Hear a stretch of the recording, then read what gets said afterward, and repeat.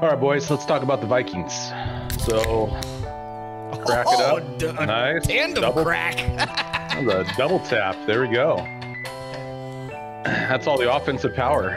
Yeah, I mean, the Vikings last year, I'd say a little overachieving. I mean, 13-4 was the record. They had the recipe for success from a fantasy perspective. I mean, they threw the tar out of the ball and had no defense, no secondary basically to stop anyone. So they were scoring points from all levels. The way that it came out was Kirk Cousins, quarterback 6 overall. Mm-hmm. He 10th in points per game, but he was slinging the rock everywhere. Justin Jefferson, we don't really need to talk about him, right? He was the 1-1. Was he good last year? Core. He was pretty decent. Okay. And of course, Dalvin Cook was rumbling, stumbling, somewhat steady. 65% pass, 35% run was kind of what their outlook was last year. The playoff game, obviously, I don't want to talk about it too much. I know it's a tough spot, but the playoff game, the first round loss to the Giants, in majority, I think was somewhat expected just from the way that team had been playing. Sure. But on to bigger, better things. So, 2003, still looking up. They cleaned out the secondary and the defense. I know it's a fantasy show, but we got to talk about defense a little bit because they cleaned out that secondary. So they got a lot of young guys there, which tells me there's still going to be some success there because I think they got to learn, they got to gel and move forward. Their offensive line was 13th. Oh, it's on there on the screen. It's 13th last year. They're projected to slide down a couple spots to 15th, which we can get into that as we talk about some positional spots. But I think for the most part, just from a high level to 2023 outlook for the Vikings, I feel like it's the same story, maybe a little bit different tune from the players' perspective, but they're set to wheel and deal from an offensive perspective, which is what we care about. And obviously at quarterback we got Kurt. It's his last season. You guys know how I feel about him. I'm kind of wishy-washy on him just from the perspective, but I'm not wishy-washy on him from a performance perspective for this year. I think that he's geared up. He's ready to go. The wide receiving room has improved. They brought in Jordan Mattison. They've of course got Justin Jefferson. KJ Osborne was decent for them. Throughout. He played in some spots from a best ball perspective. He's a pretty decent target in my opinion. And the wide receiving room is interesting just from the addition of Addison, the subtraction of Cook. I think there's going to be some I think Justin Jefferson's still going to get his, but my overall feeling as I was looking at it was I don't really see too much downgrade in that wide receiving room from a fantasy points projection at the end of the season. I don't. You guys feel any different on that, or? No, I don't think so. I mean, I think you're excited about their offense kind of moving forward. Obviously, there's no Dalvin, but they're from Kevin O'Connell came right in and said that they were going to throw to the running backs a little bit more and a little bit less running, and that's I guess. I don't have the numbers in front of me, but it would seem like that's kind of what they did, and they felt good enough to let Dalvin go to not really pay him. I don't think they've made their last move in that running back room, though. That's my concern there. You think that they're going to add somebody else? I think they kind of have to. I mean, I don't think so. I don't really know that I'm really all that excited about Nguanu, Chandler, or McBride from a backup perspective. If Mattison goes down, I think you have Mattison and McBride, who was a very good pure runner in the And that was it. UAB. UAB. Yeah. Just didn't have any catches on his resume. No. Was it UAB or was it Tulane? It definitely wasn't Tulane. Okay, UAB. Tulane was sorry. It was Tajay Spears. Sorry. Go ahead. So I think the running back room is just fine. I think that's kind of where they want it. They're kind of seemingly one of those newer generation of teams where they don't necessarily want to put value on that position, especially now because it seems like they're potentially trending in a potentially different direction. Where, like you said, they overachieved last year, and I think that the overall record is probably not going to be as good as what you saw from last year. That I forget what the number was, but they were in those 1-score games. They were, 8-0 or some silly number where they won a ton of 1-point, 1-score games. I think Kirk, the offense is going to be just fine though. I don't think you really lose anything from Thielen. I think Addison can come right in and fill that role. And at this point in Thielen's career, I don't want to disrespect him, but I think Addison's an upgrade. You saw how good Hockenson came right in and fit in with them last year. So no, I think the offense is going to be right there. It's just not going to be Dalvin Cook at the helm at the running back position. It'll probably be Mattison as the 1A, and then whoever they feel. I just can't see them wanting to spend really any money on a veteran coming in there when I don't think they don't seem like they're on the up and up to necessarily win anything. And it would seem if you're going to cut Dalvin that you're comfortable with. You paid Mattison a little bit, and now you drafted McBride, and you have these other two guys that you know what you got in them. So I think that room's from my perspective, I think that room's done. I think in their personnel changes too, right? They re-signed CJ Ham, which fullbacks they're coming back, boys. Fullbacks are on their way back in.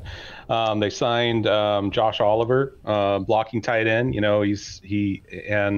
So I think there's going to be some 12 personnel going on there with good Hawk. athlete too. Yeah, he's a really good athlete, tremendous blocker, and so the fact that the talent may not be there with Mattison, but the scheme I think is going to change a little bit for Mattison or for that running back room in general. So I was kind of I don't know. I was on the fence with Mattison, but after digging deeper into it, looking at some of the O-line strategy, they were, third down, they were 27th to run the ball, and they were second to pass the ball at third down. I could see that kind of changing. I think that, passing the just snot out of the ball isn't it's a way to get wins, or it's a way to get points, but I don't know if it's a way to get wins. And so I think that they didn't.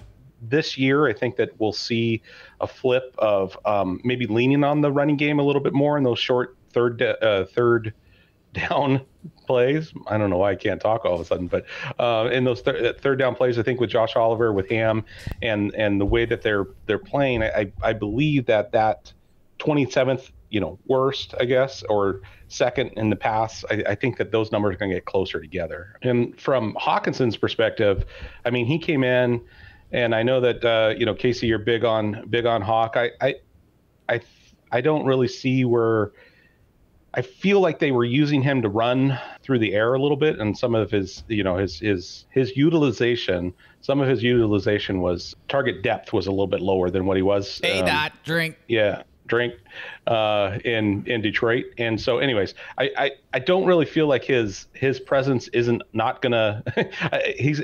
He's going to perform at the same level that he did last year, even with me saying that his ADOT was lower than what it was in Detroit.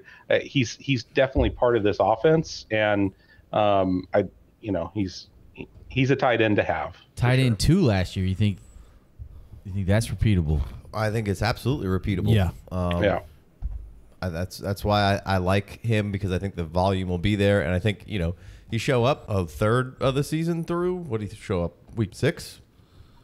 I don't have that number necessarily in front of me. Week 9. Sorry, traded week 9. Traded week 9. So I mean, half season. Yeah, I mean, I think that some of the lower ADOT could also be attributed to, hey, let's just go call some basic shit here until now you have a whole offseason to get him acclimated to scheme for him. Like your whole offensive playbook, had Irv Smith in there, right. So, and then they went out sometimes, yeah, and proactively traded for him. And I think you could see the ADOT go up a little bit, used as a little bit different style of a weapon. But I think the volume could easily still be there. It seemed like Kirk was pretty comfortable going to him.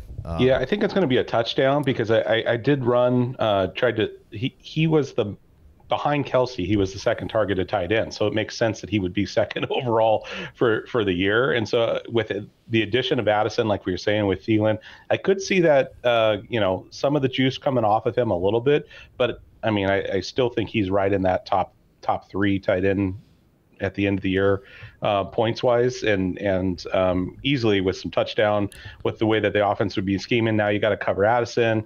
Like I said, they were doing some 12 personnel, so I think the running game's going to have more of a presence. I could see him also upticking some of his touchdowns as well. So yeah, I would agree there. I think Thielen had 107 targets last year. I think maybe Addison's at 120, 130 maybe this season. That's a lot. That's a lot. But I mean, Thielen was probably not quite where he once was. So I mean, I think you could see Addison all the way up to 120, but that doesn't scare me off. Once I knew that number was triple digits for Thielen, I was a little scared of what Addison could be, but even if Addison's at that number, I'm all right with it. Like I'm 100% on board with Hockenson, and again, I know some people out there in the fantasy space want to tell you all these silly numbers and metrics, and that Hawkinson's never been elite, and so that he can't be elite again. Well, he was sure as fuck elite last year Tight when end they too. traded for him.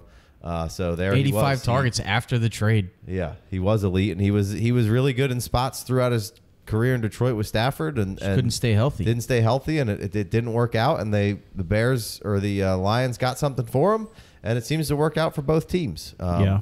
And now Hockenson, I think, is about to just reap the benefits of being,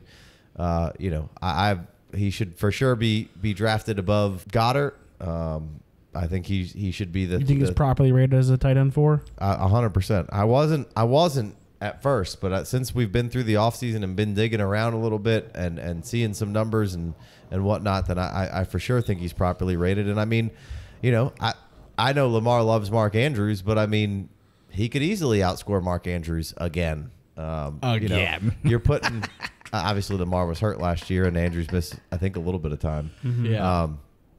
But Again. you're adding a bunch of stuff to that offense and changing how that offense runs, where that offense seemed to run through Andrews before. And I'm not saying that the Ravens offense won't run through Andrews now, but now you at least have options of Zay and Duvernay and Odell and Bateman, and hopefully you will get the running backs actually involved in checkdowns now, and likely, and so I think it's not out of the realm of possibilities that if both are healthy throughout the whole season, that Hockenson outscores Andrews this season, and is a few years younger, I believe.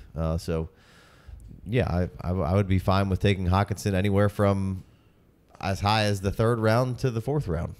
Maybe even creeping up into the back of that 2nd round if you're into the tight end premium, and the targets are gold there. Every tight end. No, it doesn't do a whole lot for every tight end, but ones that are the 2nd highest targeted, it's gonna do a lot for that fucking tight end. Is that a full 2 tight end premium? It's gotta be. I'm gonna need a 2 point. If it's 2 or half, doesn't matter. No, half. You're fucking That's wild. not even there. premium, dude.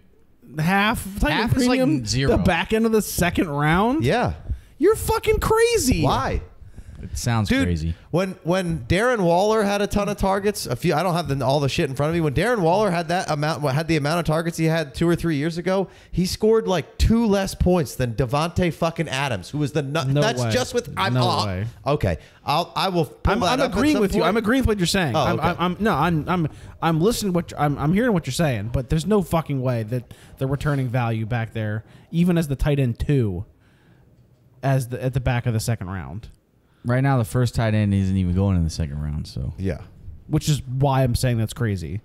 Sure. I mean, if he outscores, Kyle Pitts is underrated right now because nobody wants to give Kyle Pitts any love, even though he's had 2 disappointment seasons, even though he broke the fucking rookie record his first season. Right. And the next season, like the pass volume wasn't there and he got banged up. Like, he's fucking awesome. Just relax. Kyle Pitts is going to be just fine. Travis Kelce's 34, because if he wasn't, he would be in the 1st round.